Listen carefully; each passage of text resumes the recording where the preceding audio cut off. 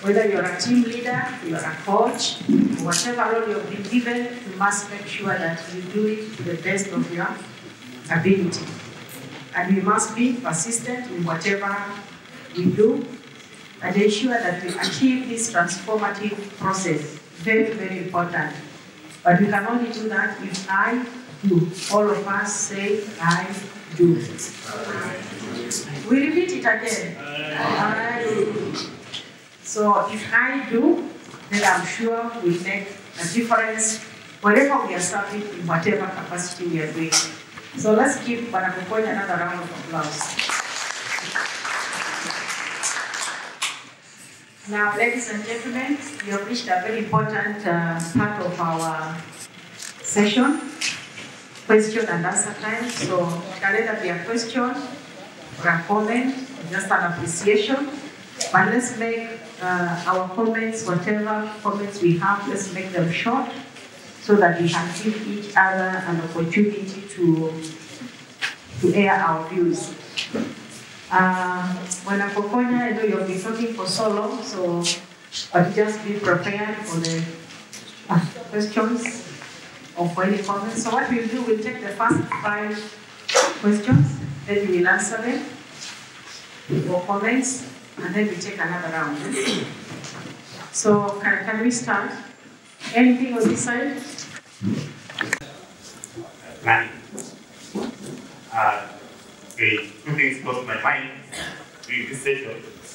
One, the recognition is not an easy thing.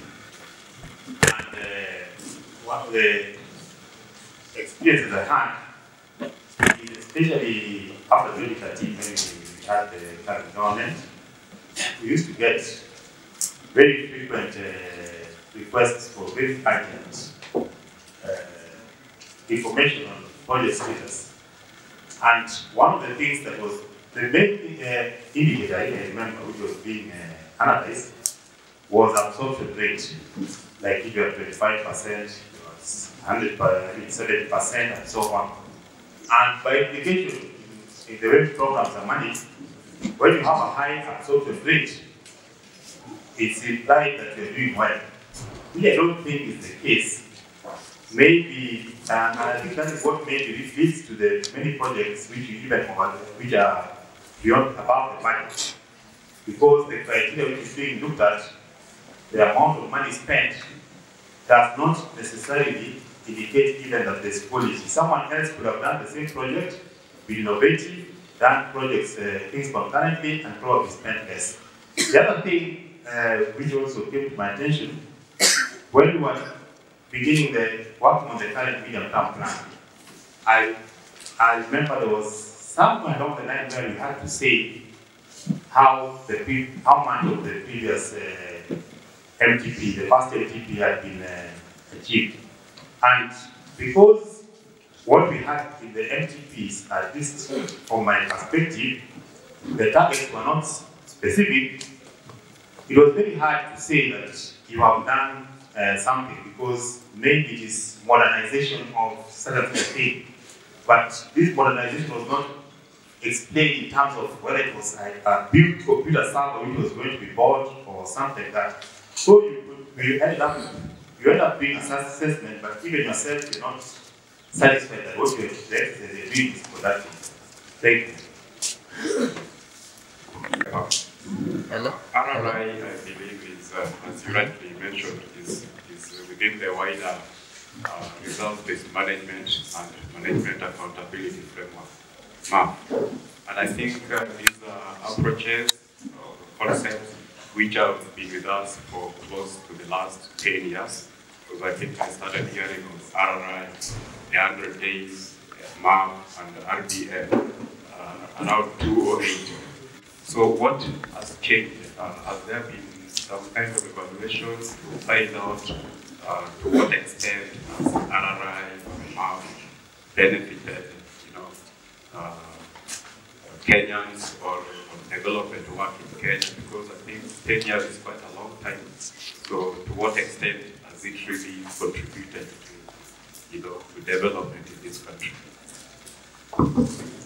Thank you, Kokonya. My question is much of a reflection. My name is Cecilia Mutano from World Vision. And I'm reflecting and asking myself, RRI is about us performing better. And you've talked about saying I do. When all of us sign our contracts, whether with the government or with private sector or whichever organization we are working, that begins our I do and needs to continue helping us implement. How can we make it a practice or a lifestyle of work rather than a one-time 100 days, then it was there? That's my question. Thank you. African Parliamentarian Network on Development Evaluation, Uganda chapter. I have two issues. One is, from what I understood, RRI is a tool within RBM that is result-based developmental results. But what I need to understand is, at what level are we measuring these results? Are we measuring them at output level, or are we measuring them at outcome level? Then the second one is, I've not heard about financial resources in this, because sometimes we get a snag or we get challenged of implementing these results, development for results by resources. Where we want to do an evaluation, we want to do monitoring, but we're encumbered by especially public sector, private sector line. And actually, on that particular note, is it just necessary that RRI comes in when things are not working right? Or RRI is a tool that can be adopted as a start of performance for working so that the results are noticed in a very fast period, not necessarily considering the last days when most targets are maybe lagging behind. Thank you. Product, which is more or less an issue that Mr. Muruga has just raised on the benefits of RRI. You have been with us for so long, but we have any documented results. The other one from Cecilia, how do we make the IQ better? And then, of course, from our FP from Uganda. At what time do we measure? Do we measure output or do we measure outcome? I think very important question. And then when you have lack of resources, what do you do and how is Kenya's best experience? So let's start with the director first, and then we have Kokonya. Answer what you can, particularly on the issue of clear targets. Yeah, thank you, Madam Sabina. I just first of all want to say that I've been in Kokonya for so many years. But I did expect him to be such a wonderful resource person from this nation. He's really given us a lot of insights. So I think by the time you have listened to him, I'm very sure that you've learned quite a bit. Now, just before I go to the specific questions, I want to inquire that I hope you all have this. No, this book is very popular. I think it's in your folder. Interestingly, you may be given a folder and you don't even open it, and yet it is carrying the goodies. This is a very important book. It's really talking about MMDR. And if you focus on some specific chapters, you will see in the scenario where Kokonya has given a presentation, you can very simply focus on Kenya and see the scores Kenya has made in MMDR against the 5 pillars. Interestingly, in Africa, I don't want to make Kenya look proud, but they have scored very well. This is really an assessment from the African Forum, where we normally have the annual meetings. Kenya has performed very well. In fact, in each score of the 5 areas, I think we are beyond 75%. And anything above 75%, look at it from political leadership, look at it from accountability for results, planning for results, results-based budgeting processes. In fact, leadership for results, we are 3.2 against the 5. That's a very wonderful score. I think 3.2 or 5 is what percentage? Is it over 80%? If you go to planning for research, and this is really where we have really done wonderfully well. This is where Vision 2030 comes in, being driven by LTP2. Planning for research, we have scored 4.2 against the 5. That's a very wonderful score. If you go to result-based budgeting, we are actually at 4, meaning our budgeting process is more or less informed by the results of our vision. Okay? If you go to institutional capacity to deliver our goods and services, this is probably where we're not done very well, but we are still above 60%. If you go to information systems, statistics capacity, and identification and evaluations, we are 3.3. If you go to accountability for results, we are 3.1. That's the Kenyan scenario. And when you compare this in terms of the African average, you find that at least we are not doing so badly as the picture may portray. Back to clearing of targets and so forth, you realize that we don't just set targets. And I remember this question being asked to us in some forum, that how do you arrive at a target, for example? How do you arrive that this year I'll do 500 kilometers of the road, and why not 700, and why not 800? These targets are not just guesswork. They are driven from the overall vision 2030. In other words, cumulatively, what is it that we must do to be able to contribute to Vision 2030? And that one is zeroed down on a periodic basis. And we say we must do at this pace for us to be able to move towards Vision 2030. And that's how targets have been set. In fact, I just want to answer the question that was raised by the member of parliament from Uganda about the actual level at which we do our measurement. And I want to begin from a supply chain perspective. That results in a normal scenario are based on 5 categories.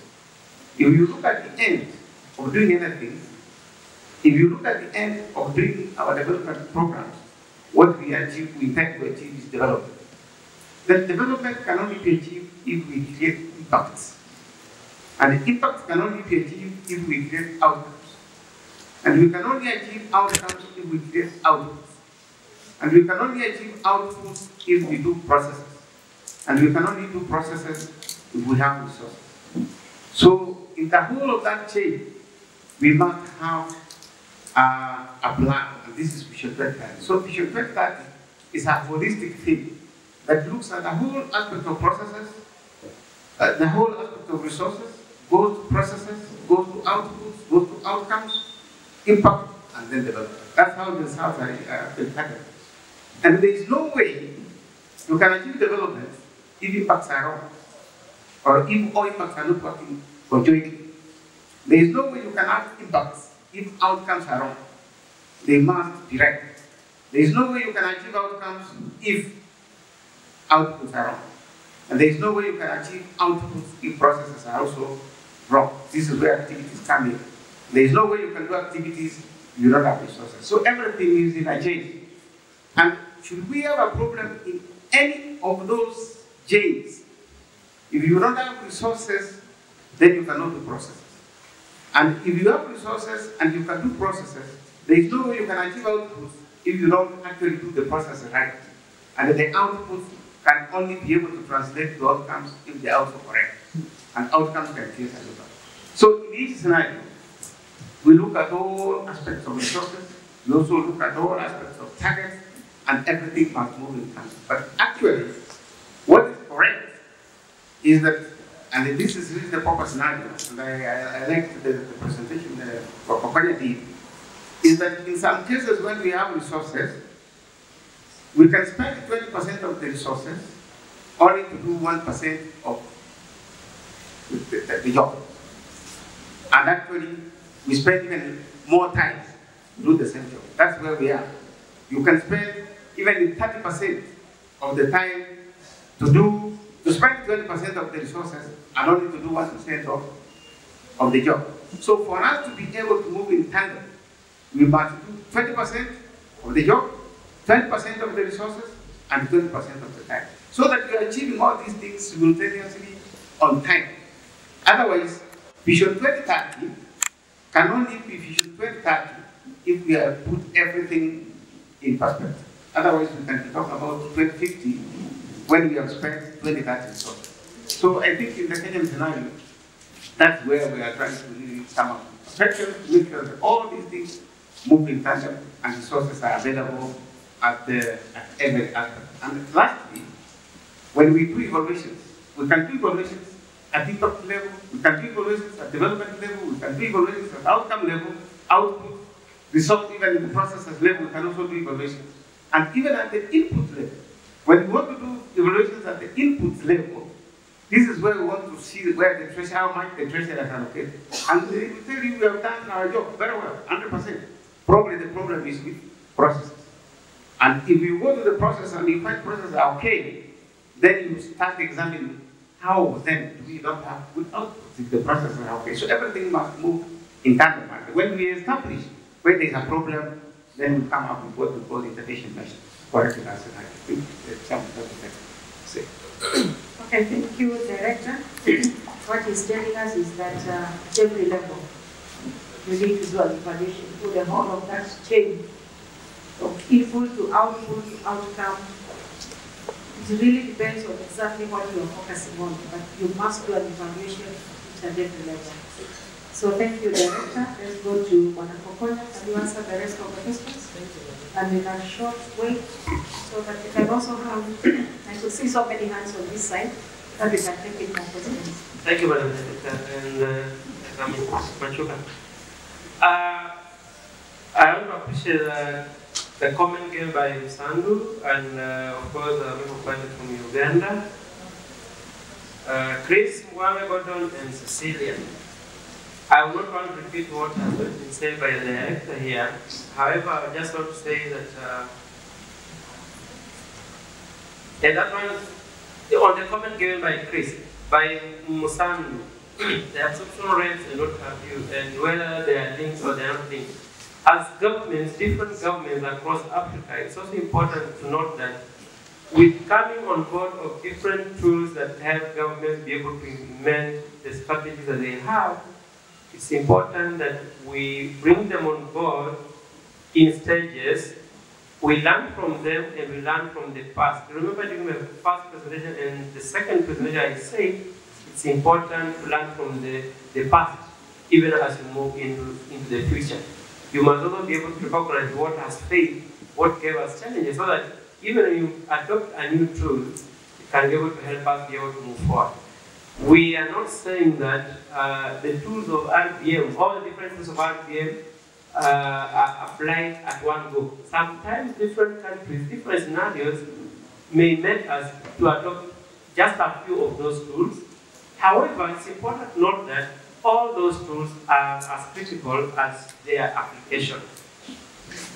In that same breath, I also mean that, for instance, transformational leadership, for all these different tools to actually take root, there must be a leader who is able to inspire, a leader who is able to ensure that the government works, the ministries work, state departments work, agencies work, companies and organizations work. That is the leader who will ensure that even when we use a tool like RRI, a tool like performance contracting, a tool like having a work plan, and performance appraisal, they actually take root. Without that transformational leader being there to ensure that when he or she stands, all of us feel inspired to actually deliver. Sometimes we may have the best of tools, but then the leadership is what we want to inspire you. And we know we are social beings, are human beings. We need someone who will give a pat on our back that was good, you did a good job. That's leadership. So without having the right leadership, even if you brought Jesus Christ and Muhammad here to say now perform, we wouldn't do that. I also want to say therefore that for us, Gordon had asked about RRI having started 2004. It's true. It has actually contributed to a lot of development in this country. The danger is sometimes governments, not just in Kenya but in Africa, do not report on what they have been doing over the years. Even when they report in huge books. that my director, Samson, has been saying. Maybe not all of us have seen this kind of books where reports coming from governments are reflected. We love, as Africans and as human beings, to be given snapshots. It's like music. We love entertainment sometimes more than the harder things. So when you hear Kofi Olomide singing, and you love Lingala, you want to move that side. When you hear Dolly Parton singing, and you love country music, move that side. Now what I'm saying is that even when the government does good jobs, the only challenge that comes in is that we do not give those snapshots, publicizing and telling people this work has been done so far. That's the only danger. However, governments have done quite a lot. In Kenya, for instance, we have flagship projects. From 2003 up to now, there are quite a number of flagship projects that have actually been fast-tracked using RRI as one of the tools, transformation leadership as another one, and based on looking at the reports from MTP1, MTP2, they can be able to explain where we have come from. In 2003, we may not have had flagship projects, or even MTP1. MTP1 just started some years later, but those are reports showing what has actually been done. And those are some of the results of RRI having been initiated. Lastly, it's also important to note that RRI, at the end of the day, I say it's action learning methodology. Action learning methodology means that you and I are doing something. And when you keep doing something over and over again, it becomes part and parcel of us. That takes us back to where I started my presentation this morning and reminded ourselves that attitude enslaved an elephant. Do you remember that? So RRI is supposed to spur that to ensure that we keep remembering about that and we're able to do it. So it's about changing of attitude. At the end of the day, we must ensure that there is sustainability of RRI. And also recognize that changes in government should not necessarily mean that we change the way of doing things, but we must ensure that we focus on doing the right thing the right way. That's what I just wanted to point out. But in Kenya, we can always go back to the flagship projects, which my directors here can be able to highlight. SGR is part of the flagship project in Kenya, just for Kenyans who are interested. Having an airport in Isiolo is part of the flagship project, which was started within RRI framework, and there are quite a number of them. Free primary education is another one, so there are quite a number if we can mention all of them. Thank you very much. Even the Kisumu airport is another flagship project. Those visitors who came through the airport is actually part of the flagship project, courtesy of RRI, transformation leadership, and the rest. Thank you very much. Thank you, Mr. Kokonya. Bulky, very technical language. But remember, we have the bulk of our own people outside there who do not understand a lot of this technical language. So how do we simplify?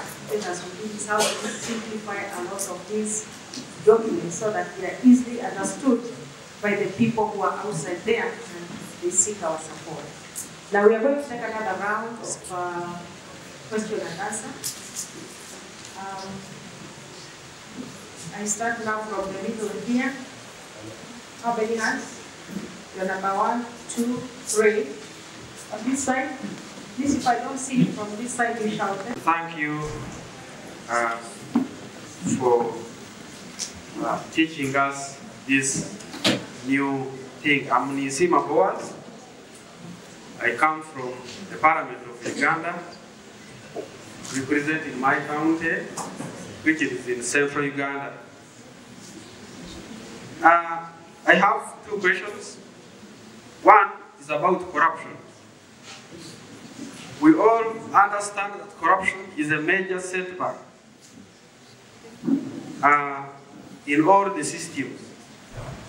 I wanted to know how you have, managed to avoid the corruption from destroying your good system during implementation,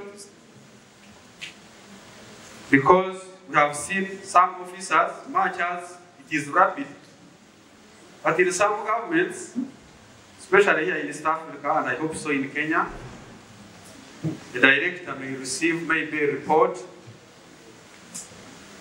and puts it on his table for 3 months before approval. So how have you bypassed that bottleneck? 2, as one member said, that we need to develop together. I want to bring in a spirit of East Africa. That is Uganda, Kenya, Tanzania, Burundi, and Rwanda. We know that a system managed poorly at the neighborhood can easily contaminate a very good system that is managed in your house. And that is the only reason as to why army men in Kenya and Uganda and Burundi are in Somalia. Help those comrades security-wise so that guns do not spread to the whole region. I know here there is a terrorist group called Al-Shabaab.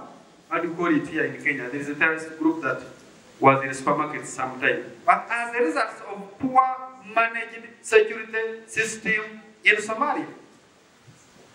So I wanted to know, because you started this good system in 2004, and you have achieved the results.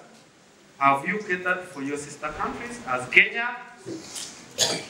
Have you catered for Burundi, for Uganda? Do you have a budget for that? A certain mission from Kenya going to Kampala to teach parliamentarians these good policies? Or you are waiting for your system to be contaminated from the neighborhood? I thank you. Thank you. The Ministry of Interior and Kenya government. There are two concerns, the chairperson. One is a question, and the other one is a proposal to improve future performance. I'll start with the question. Yeah, Mr. Kokonya, we really appreciate you in a very special way for a presentation that was well researched and well presented.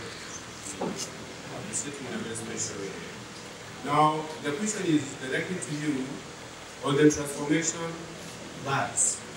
Yeah? It's a simple question, but weighty. It's a serious implications. What are the qualities or percentages in Kampala as raised? Issues to do with governance. Yeah? And they have really destroyed our economies.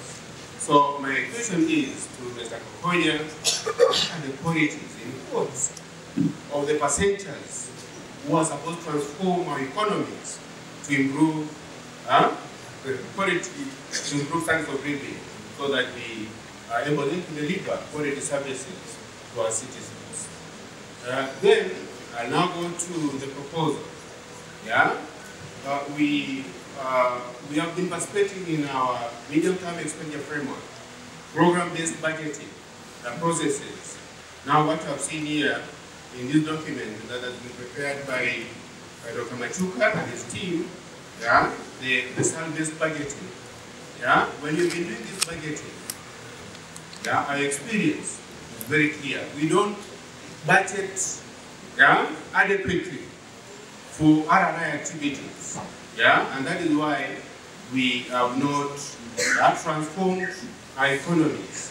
And then I'm proposing, with that in mind, my proposal is that when we are preparing for our budgets, we need to factor adequate financial resources, yeah, for those RRI activities to improve service delivery to our citizens, our taxpayers, yeah.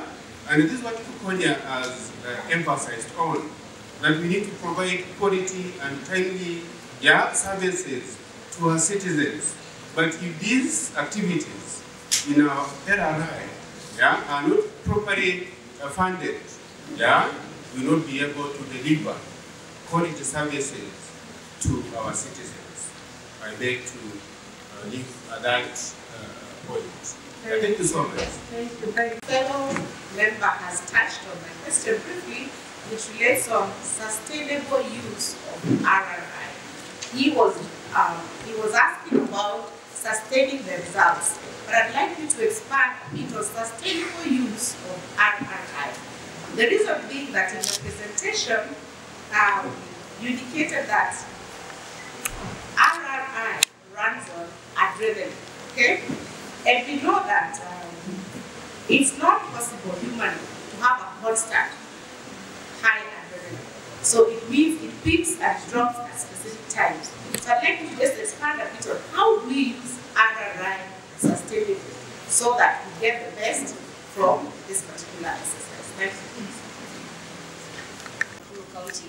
And I wanted to ask about what are the limitations to RRI in terms of, for example, where the county government needs to set up M&D structures, and behind that is a platform that requires performance management plans and all that.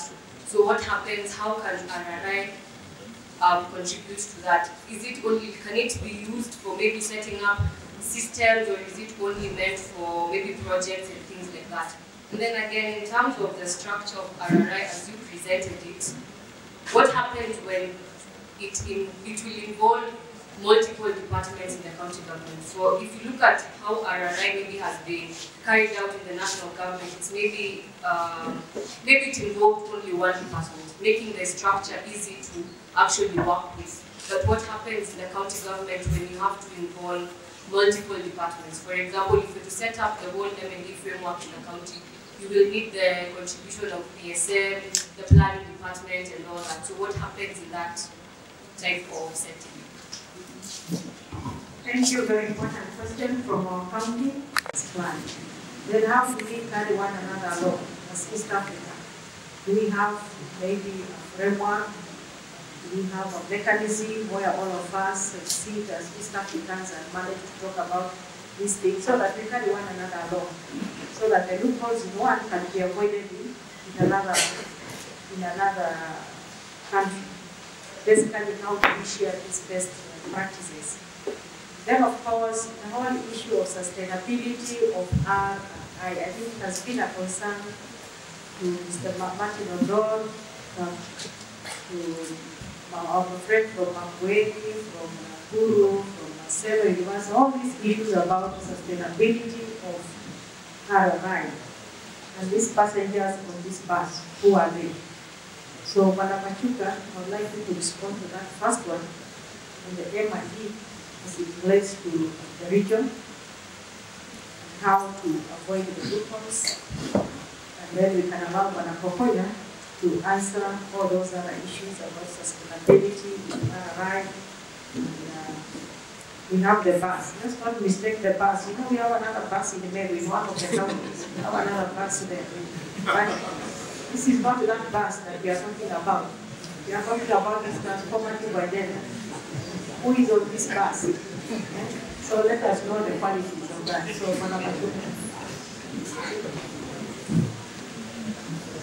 yeah, let me respond to those issues that have been raised that we were able to answer. Thank you for the correction question. I think I'm sure we have invited the people from correction in Kenya. They will be able to respond very, very, very well to that. But let me say this. Yesterday I was watching a program on the TV. Somebody was talking, saying, if you go to many institutions, even many offices, they are written corruption-free zones. The way it was interpreting it was like corruption should be freely practiced. I think because you find that the same institutions where we have corruption-free writings, if you go inside, this is really where you find corruption data, including our judicial systems. You find that transactions of corrupt practices are being done in those same institutions. So what I'm saying here is that corruption is very complex. If you look at it from a very broad perspective, that it has to take two people practicing, whoever is giving it and whoever is taking it. And it's really very interesting because at some stage, you find it difficult to isolate where somebody is saying he's getting a gift or is actually practicing corruption for it to be rendered. And you mentioned something about a process that takes 3 months, that probably will be taking lesser time. I'm very sure that the way we have been going around it in Kenya here, though I cannot say that we have drastically improved in fighting corruption, because our indicator of corruption, if you go to annual progress reports, which we shall be presenting tomorrow or so, we find that the indicator we use is how many Kenyans are aware of corruption. We don't go, that to me is an outcome. We don't go into the outcome of saying how many of those who are aware have actually stopped practicing. Knowing that corruption is bad is not by many, but practicing to resist from it is where we are challenged. And I think this is really the outcome level where we need to report. Because if you look at the trends, you'll find that what's happening, if you look at the newspapers, you find as if corruption is increasing. But let me say this, it may not be increasing as it may be portrayed. It is because the reporting of it has increased. You know, you might be thinking that some countries' corruption have gone down, only to realize they don't really report. So reporting on corruption is what is making it look like it's serious. Now imagine that if we didn't report about the corruption that is taking place in some of our airports, then we'll be thinking we are fine. But if that there is seriousness in terms of addressing that problem. And I agree with you that there is no way we can fight that fight alone if our neighbors are not doing the same. Because contamination then becomes very easy. I remember when we had a session when South Sudan became independent, they visited Kenya and they said, you people we here will want to become middle-income economy by 2030.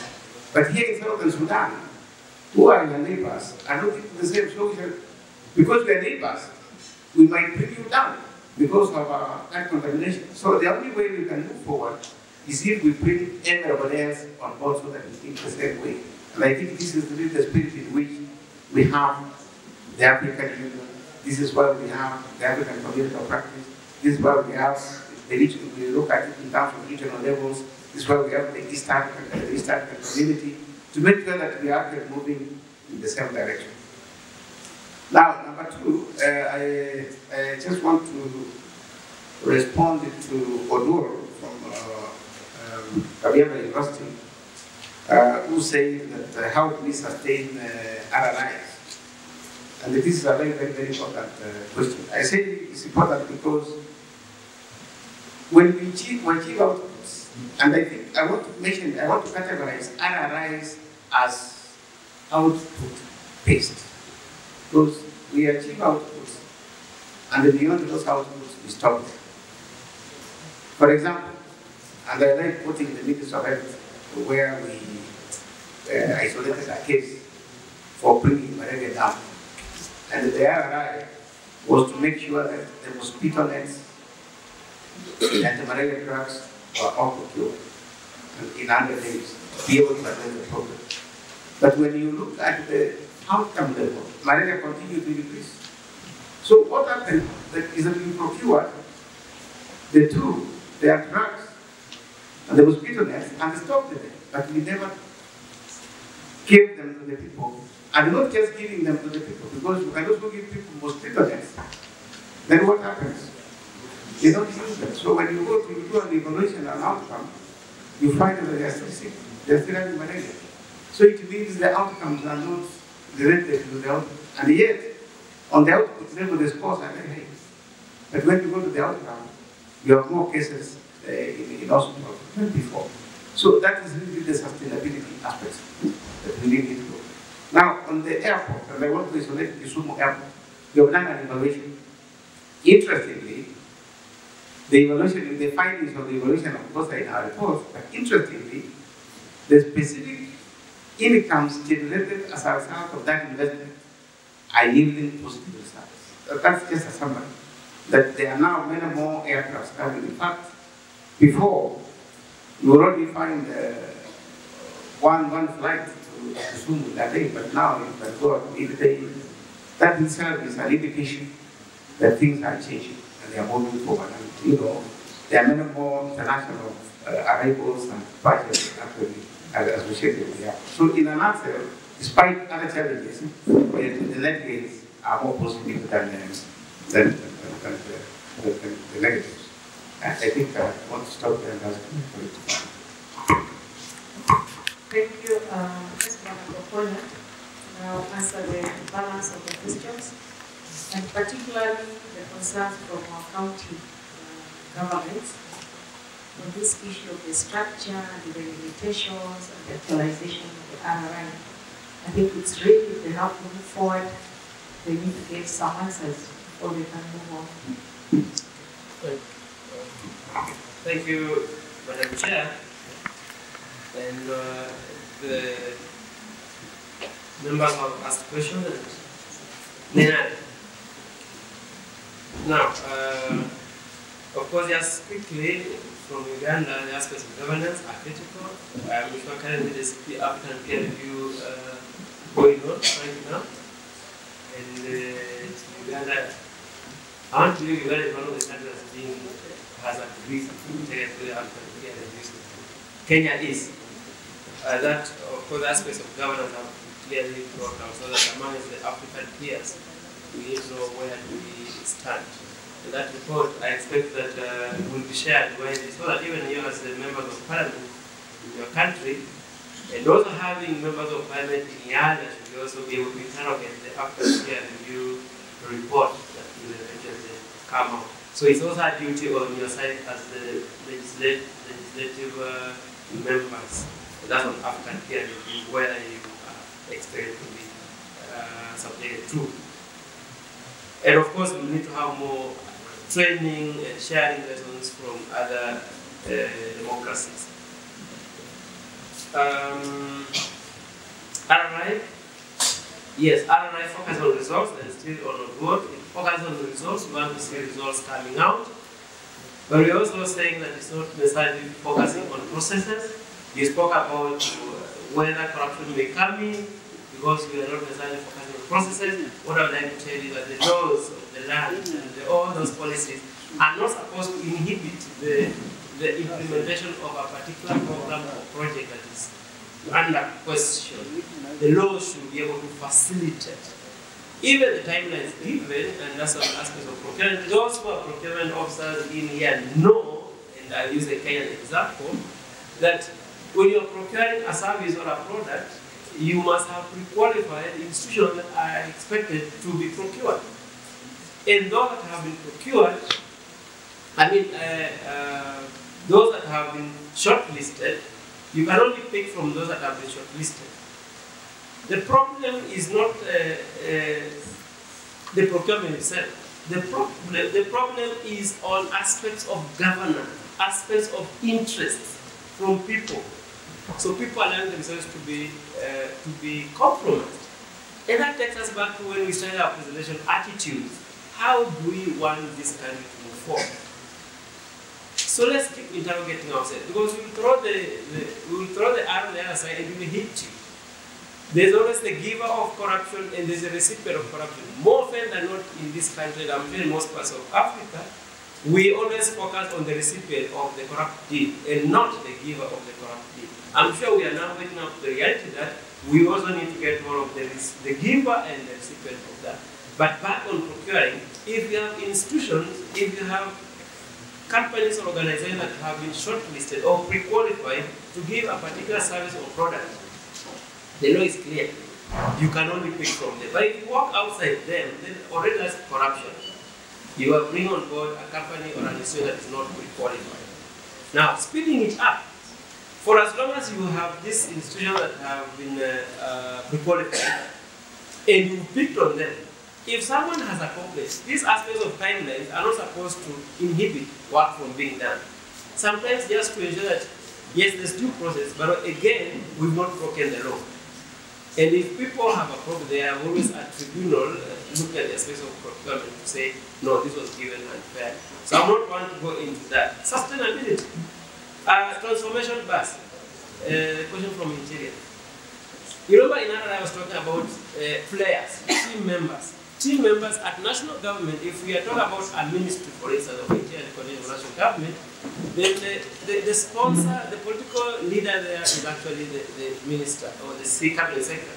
The sponsor should be the principal secretary because he or she is the one who ensures that resources are available and that whatever you are doing is within the budget, is within what There's normally a procurement plan and there's a final budget that has been prepared. So you cannot pick it from outside what is outside the budget. And then again, you have to bring on board all players. If it's a ministry, you have someone from security, someone from procurement, someone from HR, someone from ICT, because all of us must participate in these teams. And one who has knowledge in that target area of RRI has to take the leadership. So that's very important for us to know. Transformation bus, all of us, that's the bus, that team is that bus we are talking about, specific bus that's moving. If you are looking at security, if you are looking at service delivery in a different area, then there's another bus. There could be so many buses that ensure that we get that result that we want. But we must always insist that let's have a diverse team of players in this particular target area. And we must practice good governance to be able to give those quality services. We've been signing them before budgets are even approved, or sometimes after. So that brings in close that you have to spend on what is outside. And RRI expects that RRI is not a new project. Again, it's for all of us. When we talk about RRI, it's not a new project we are starting.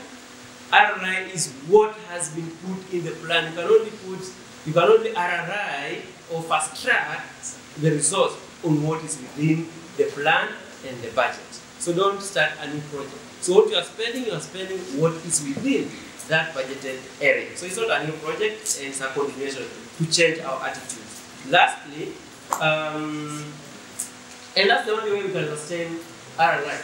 It's not that we want to do it now and forget. We want to do it now. When we are through with that, we move to the next and to the next and to the next. We keep the momentum being there. So that all of us then change our attitude and realize that it's not just about RRI. It's about us actually doing our work. So the problem is that we look at it like it's a project we want to do in 100 days and forget. So it needs to be a continuous process. For the counties, you talked about team players. Counties, you can still use the framework of national government, how it does their work. We have CECs who are more or less like ministers. And there are projects in different ministries. So you need to have your own target areas. Like Minister for Roads or CEC in charge of road wants to do a program. It is that ministry or that particular department under a minister that puts together its team players. So that you don't just copy national government, but you also doing within what the player that you have in that particular level on the ground. You have your own simple governance structure. And I said, at the county level, governors are the political leaders, the cabinet, county secretaries are the sponsors, because they have to ensure that resources are available. The CECs themselves, the members of the cabinet themselves, in their respective areas, are to be the resource leaders, because those are the ones the cabinet, the governor will hold accountable to say, what have you delivered in your ministry? You know, so that should not be a problem. I think those are the only issues I wanted to say. So there's no overlap on policies, for instance, procurement, and what needs to be done. Thank you very much. Thank you, Bana Kokonya, for those responses. I'm sure maybe some have not been, if you feel you have not been adequately responded to, we have the lunch hour, we have the tea time, we have the evening. I'm sure particularly for the county government, please make sure you get hold of Bana Kokonya so that you speak to him more. Yeah? Speak to him more so that at least when you go back to the right answers. And what I was actually doing here also with this question and answer time, I also read M1 to see whether people actually understood. And the marks I've given you is 99.9%. So thank you very much. You've been very active, all of you. I want to thank the presenter, Bana Kokonya. It has not been easy for you, but you have handled it very well. Let me also thank the director for his active participation and for all of you. I believe we have now earned lunch. I'll now give the mic to our MC so that he can direct us